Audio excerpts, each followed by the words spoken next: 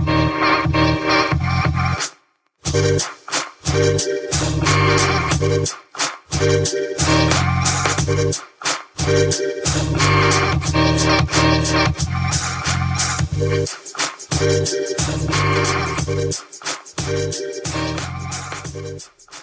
what's up everyone, this is AppleVibes back with another video.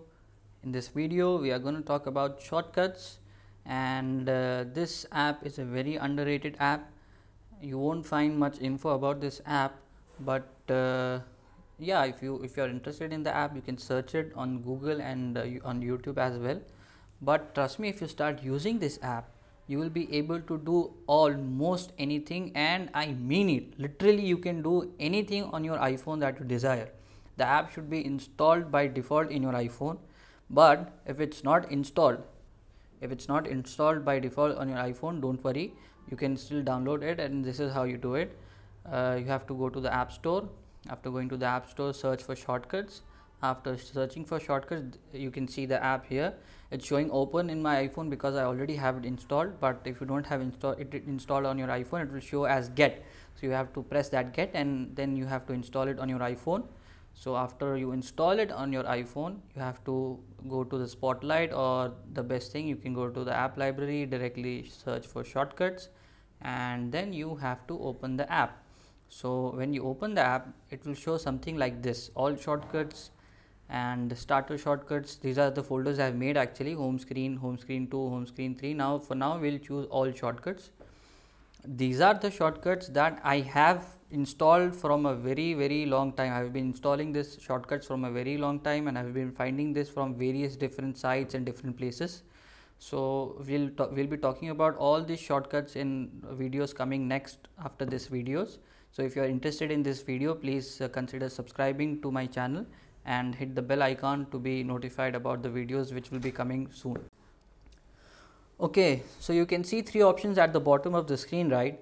Here are the three options you can see: my shortcuts, automation, and gallery. We are currently on my shortcuts, and you can see the shortcuts I have.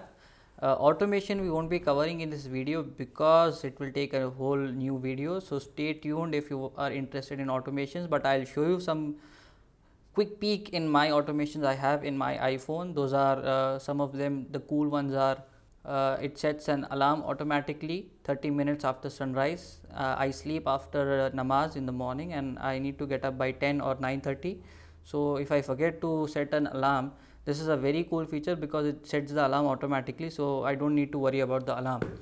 And I use my phone on low power mode because I need a lot of battery in the day. So what I do is, if I forget to set it on low power mode, best thing I do is, when my phone is disconnected, you can see the last one, right? When my phone is disconnected from the charger, directly it sets my phone to low power mode, so I don't have to check again and again if my phone is on low power mode or not. The third one we have is gallery. So this one we'll be covering in this video, and this is important for you.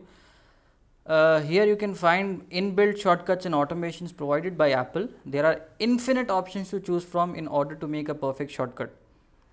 But the inbuilt shortcuts they provide are starter shortcuts, shortcuts for accessibility, the shortcuts which work great with Siri, the shortcuts which are wonderful with widgets, the shortcuts you can use from the share sheets, and many more shortcuts like that.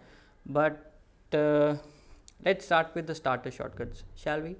Okay, so these are the very basic shortcuts Apple provides, and I'll show you some of them, how to use them, and then we'll move on the next menu. Even these shortcuts, which are very basic, can also be very useful in your life. I'll be showing you, I'll be setting one shortcut from all of these and showing you how to set a shortcut. So let us choose one. All of them seem very important. I'll be taking airdrop photos, the third one.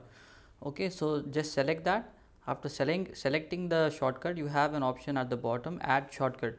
Just click on that, and it will add the shortcut to my shortcuts, the first option at the bottom of the screen. So choose that option and go to all shortcuts. After going there, you have the shortcut you just added is been added on the top, that is airdrop photos. So in order to run the shortcut, all you have to do is press on that shortcut, airdrop photos. I'm pressing on the shortcut, and then it will ask you for the access to your photos. AirDrop photos would like to access your photos, just press OK. After doing that, it will run the shortcut and choose any image you want to share via AirDrop. I'll choose this image and this image, and then I'll choose add. So after adding that, it will give you all the options. I'll choose for first option. I'll share it to my MacBook, and after pressing that, you will get a prompt on your MacBook or any other device you want to share. Just click accept on that device, and voila, it has. So guys, this is how you use shortcuts, and this is how you run shortcuts, and this is how you set a shortcut. But every time you want to run a shortcut, you'll have to come to the app. Whether you want to run AirDrop photos or so many shortcuts I have right now, Bluetooth mode or namaz alarm or check out Twitter explore, any one of them I want to run a shortcut, I have to come to the shortcuts app and then run the shortcut. But if I have to do that every time, how does that make my life convenient? How does it make my work faster? Well, it changes completely with iOS 14, because now you can set these shortcuts on directly on your home screen via widgets, or also you can use them via double tapping or triple tapping on your iPhone. So I'll be showing you next how to do that, how to set your shortcuts, your favorite shortcuts on the home screen and also on double tap and triple tap. So let's check how to set the shortcuts directly on the home screen and also via double tapping and triple tapping. So the first 4 shortcuts on your shortcuts app. Here I have AirDrop photos, Bluetooth mode, encode to base 64 and namaz alarm. You can set any 4 you want. Just click on any of the shortcut, drag 3D touch on that, like that is long click, 3D touch on that and drag and drop to the first 4 widgets, first 4 shortcuts you want to be seen on the home screen. So after doing that, we have now the 4 I have are the 4 I need on the home screen. So after setting that, we'll go to the home screen, and like we did in the other video while setting widgets, we'll just 3D touch on the screen. So now I'm 3D touching on the screen, and we'll click the plus icon on the top. After clicking that icon, we'll choose shortcuts at the bottom. So here are shortcuts, and I'll suggest you choose this option because this is very large on the home screen, it won't look good, and this is very small, so I suggest you take this one. And we'll 3D touch on this and directly drag and drop on the widgets we have already, so it won't mess with our home screen, and done. So I already had some widgets on the home screen, and I have added more widgets on the home screen. If you want to know how to do this, how to stack widgets on each other, I have a video on linked on the card above, so please check that video if you want to know how to stack widgets on each other. And voila, it's done.